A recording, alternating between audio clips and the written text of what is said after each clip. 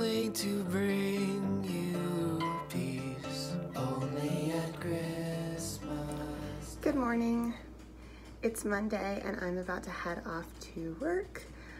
Today is a big day because I am starting in the afternoon a new project where I go over to, that's the toaster oven, by the way, if you can hear that. I'm starting a new project where I go over on site to collaborate with a client in their kind of R&D space that they have, which should be really interesting. I'm a little nervous about it because it's meeting like a whole new team of people and they're all clients. As a creative person, I don't necessarily interface with clients on like a daily basis. That's more of an accounts person thing. So it's like a really big opportunity and I'm really excited about that. Also a little bit nervous about it. Obviously, I also just started this job like not quite a month ago. So everything is a little new, but yeah, it's exciting. So I'm gonna take you along. You will see very little of my workday, if anything at all. I might grab a couple shots inside my office, but I'm certainly not going to be filming anything for the vlog when I go on location.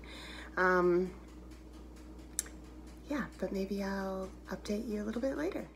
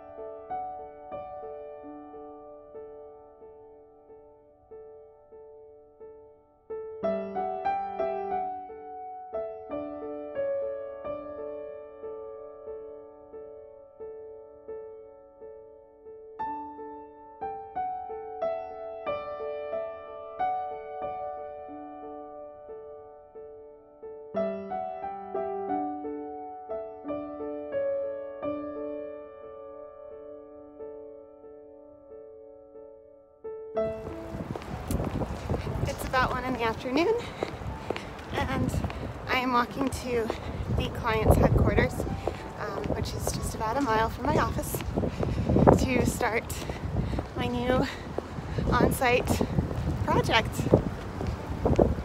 Wish me luck.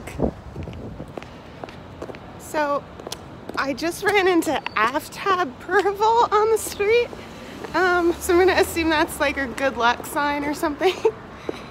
He's a local politician that actually my mom helped work for his campaign. He didn't get elected in November. I had to stop for a second to think about whether it was still November. Anyway, that was weird. I shook his hand. It was cool. I kind of nerded out. It only was like a second. I didn't want to keep him. We were just walking by on the street and I was like, that's Aftab. Okay, so that means like it's gonna be a good day, right? I'm gonna go with that.